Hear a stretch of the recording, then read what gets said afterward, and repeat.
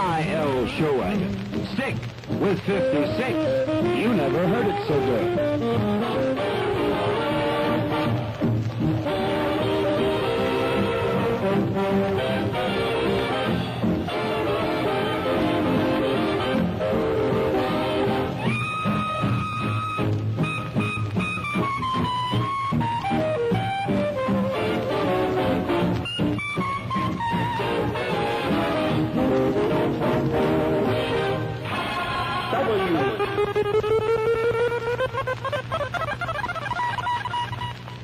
The President will make nationwide address tomorrow night on Formosa crisis.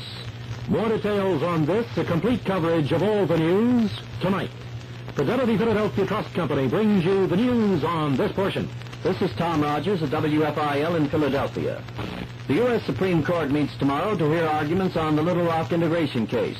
The NAACP filed a brief with the High Court today saying the very survival of the rule of law depends on continued integration at Little Rock Central High.